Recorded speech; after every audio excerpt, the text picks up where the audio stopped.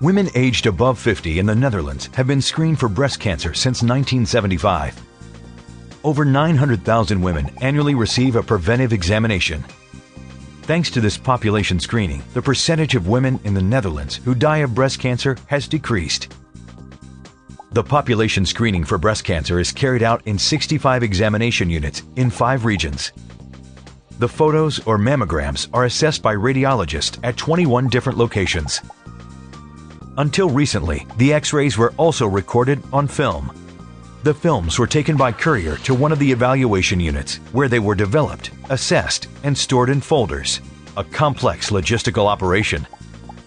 From 2007 onwards, the Digibob project has been working on the digitization of this process. Since then, the X-rays have been taken using digital imaging equipment and stored in a single central database. SurfNet provides the connections between this database and the 21 locations at which radiologists access the images. Digibob uses SurfNet's lightpaths, permanent direct data connections over fiber optic cable, totally separate from the public internet. This network handles almost 1 million mammograms annually for the population screening program, which means approximately 30 terabytes of data.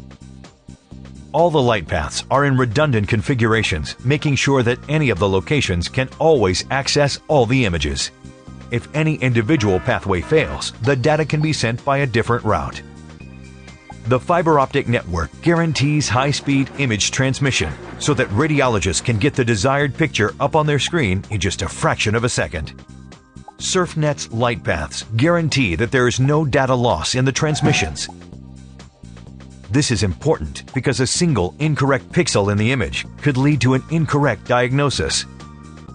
Because the lightpath connections are kept strictly separate from the public internet, access to the data from elsewhere is not possible.